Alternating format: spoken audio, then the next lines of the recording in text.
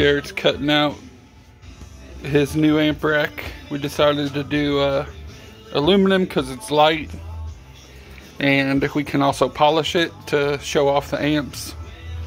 So it's going to be polished aluminum, and the whole box will be aluminum. So it's super light, and we're actually cutting off a pretty good sized chunk, probably 8 inches or so.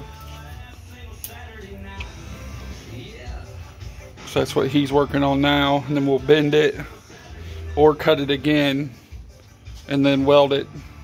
Not sure if we can bend it because of how long it is. We don't have a metal brake, so I'm trying to think of ways to bend it.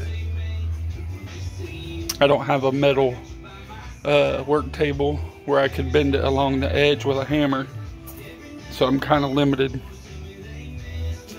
But I'll show you what he's doing. So basically we cut this out.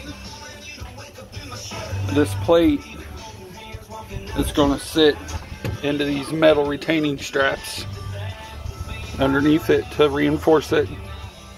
And then it's going to come up to this lip all the way across, 1 inch above here, all the way across, and get attached also.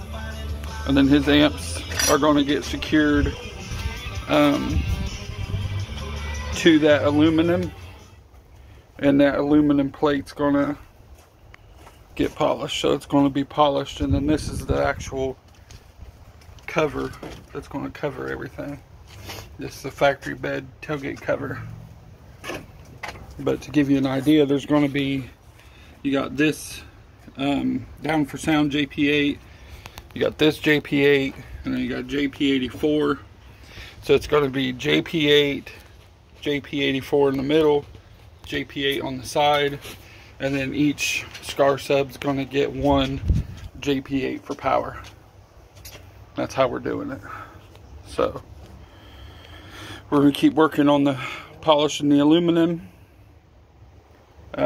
Just wanted to let you guys see what we've been doing, and then I'll show you a separate video what we've been doing with the S10 and how far we've already made on that, because we haven't really posted anything in a long time. So just trying to get these things knocked out and haven't really been videoing, but it's gonna look good, ain't it? Yep, can't wait. It's gonna be awesome. You ready to polish some aluminum? Oh god, it's gonna take forever. Nah, I'll use that buffer. The buffer or your little orbital sander? Yeah. Alright, so that's the update on Garrett's Blazer. I'm going to film some more in a little while, but it'll be a separate video. Just trying to give you guys something, tell you what we've been up to. And we did test the new amp. It was a refurb, and it actually works perfect, so can't beat that.